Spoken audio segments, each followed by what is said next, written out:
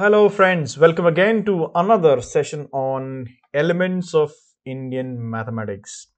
In this session, we are going to do a very interesting construction. Now, this construction has been discussed by Euclid as well, but we are going to take a look at how Indian mathematicians and precisely how the scholars who wrote Sulba Sutras have discussed this construction or have done this construction. Now, what is this construction all about? So basically, we are going to discuss a method of constructing a square equal in area that of a rectangle. Once again, so we are going to construct a square equal in area of that of given rectangle. So let's begin the construction. So for that, I'm going to first draw a rectangle. So let us say I am drawing this rectangle. So let me draw the rectangle first. So let me draw the polygon rectangle. So you can see I'm drawing this A, B, C, D. Perfect. So this is a rectangle. The area, how much is the area? Let's see its area. So its area is 54. Okay. So let us just hide this area for the time being. Now, what we are going to do is we are going to construct a square whose area is 54. So how do I do it? So first I will do the constructions. So pay attention to the steps which I'm following, and then I'm going to prove that also why it is working. Okay, so let us first draw or complete the construction. So what I'm going to do first is I'm going to draw a square with length DC here, or cut out a square with length or side DC. So how do I do it? So basically I'll take a circle, and this circle is centered at C and it passes through D. So clearly this point E, so CE is equal to CD, right? Radii of the same circle. So done. Now what I'm going to do is I'm going to draw a perpendicular line on E, perpendicular to this line. Yeah. So if you look at this point F, right? So DCEF is the required square. Okay. Now I'm going to hide these things because I don't need them anymore. So let me hide these. Okay, so and let me join FE. Clear? So FE is a square whose side is the breadth of the given rectangle. This is the first step. Now what I'm going to do is I'm going to divide this rectangle into two halves, equal halves. So for that I need to take the midpoint. So let me take the midpoint of A and F. So G is the midpoint of AF.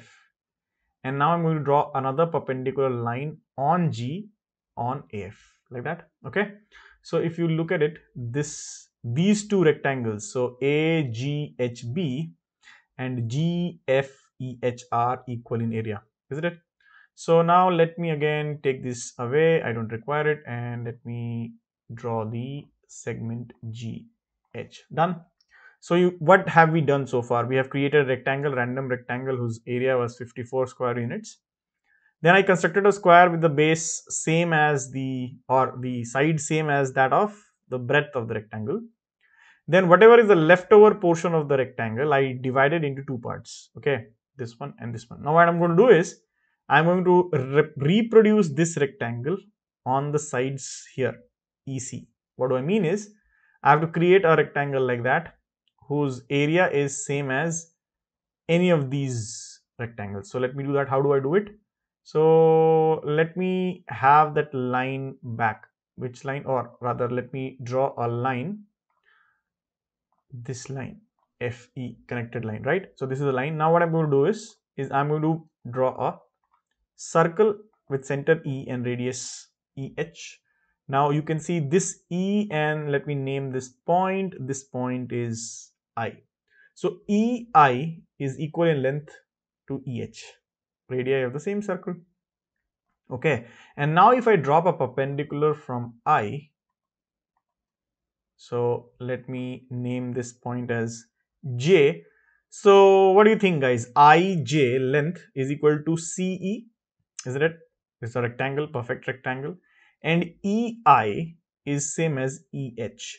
So in a way, this rectangle, look at this rectangle, E, C, J, and I is equal in area to GFEH.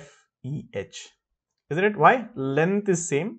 Length is same. So FE is the length here, EC is the length here, and EI is the breadth here, and EH is the breadth here. So both are same. So hence the area of again ECJI is equal to HGFE. Right? Is that okay? So I hope this is clear. So let me now take away this circle. I don't require it. I don't require it either. I don't require it anymore. So let me now construct the rectangle once more, or let me complete this rectangle. So EI and I, J and J, C. Okay, guys. So ECJI is equal in area to GFEH or AGHB. Fine. Now what I'm going to do is I am going to first of all, let me also extend these lines. So there was few lines, let me open them up. Yeah, so I will be needing this line. Yeah, and I will also be needing this line. Okay, perfect. Now, so look carefully what I'm going to do. Now I taking J and this point, which point here? K, JK as the radius and J as the center. So look, J as the center and K as the radius. I have now found out a point where the circle is intersecting this HE. So this point is, let me make it a little bit more zoomed in. So yeah, HL. I hope this is visible to all of you. So let me put this L here. So these 2 points, I hope this is clear, right? Let me take it to the center here. Yeah, okay, perfect. So you can see this HL, right? Now another thing which I need to do is I need to drop a perpendicular from this point L, this point L, and onto this line. Okay, perfect. Now when you do this, this line here, the line perpendicular to HE on L cuts IK here. Let me zoom in again, and yeah, M. So M is the right. Now what am I going to do? I'm going to draw a square with side MJ.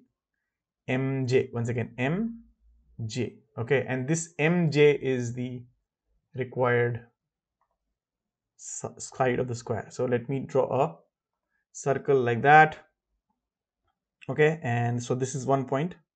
So let me name this point here N, and again a circle from N, or rather I need not draw a circle, I can just draw a perpendicular line from N onto this. So here is the point of intersection. Where is the point of intersection? This one, O. And let me draw a polygon again with M, J, N, O, back to M. No, sorry, the last one was not done properly. So once again, so let me zoom in first for a clear view. Okay, so let me do this. Now what am I doing? I am joining I'm creating this polygon M, J, N, O, and back to M. So this is the required polygon, guys. So this is the required square JNOK. Let's try and measure the area. So you had measured this area is 54. This area is also 54. Amazing, isn't it? So by this construction, we could get a square which has same area as that of the given rectangle. So hence we could convert a rectangle into a square of the same area. That's the construction. Now how did it all happen? Let's now look at the proof.